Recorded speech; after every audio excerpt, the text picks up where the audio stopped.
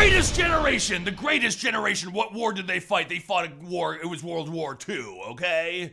And you know what didn't exist in America in World War II? Pomeranians. Where did they come from? Where did Pomeranians come from? China. Is your mind blown? Because I'll tell you, when I found out this information, I immediately said, I got to tell the people the truth.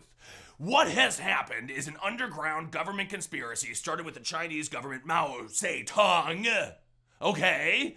And they have infiltrated the American public, the American mind, the American child. And they came over in 1959 on boats. Everyone said, oh, it's the cutest boat in the harbor. Look how adorable that boat is, full of those little creatures, looks like little Ewoks, they said. That was another government conspiracy.